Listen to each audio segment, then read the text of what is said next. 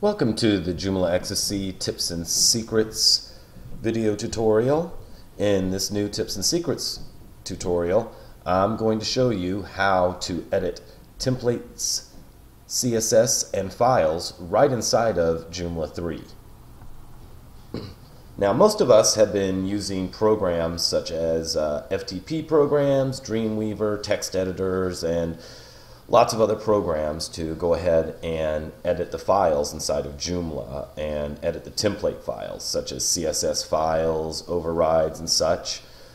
But there's one thing that really hasn't been that apparent inside of Joomla that's been there for a little while but is highly overlooked by newbies and even intermediate people.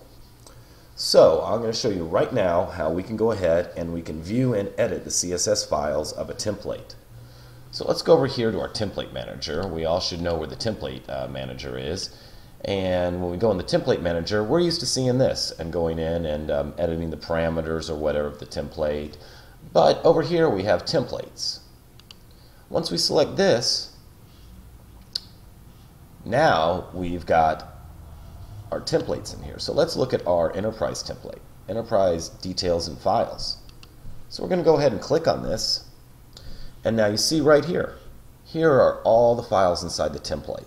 So if we want to edit the CSS, we can just open this folder up and we can go ahead and load up the default CSS. As you see here, here's the default CSS, just like any editor you would use with the line numbers and everything. And you can toggle for full screen editing, and then you just go and you can save. Overrides. Now here's something interesting. Now you can create overrides. So as you see, if you want to do an override for any module or any component, any layout, you can go ahead and create an override. Now, if you don't know what overrides are, it's best to stay away from this right now. We'll go into this in a later video.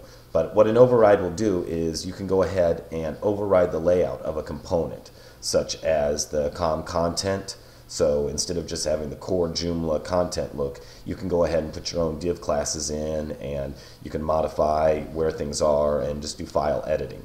But we'll go into that in another video. And then over here we have the template description. And this is the description of the template. So that's really it. This is just a great thing that you can use to go ahead and make modifications to the CSS or to any of the files inside of a template without ever opening an FTP program or a file editing program. I hope this has been helpful, and we'll see you soon.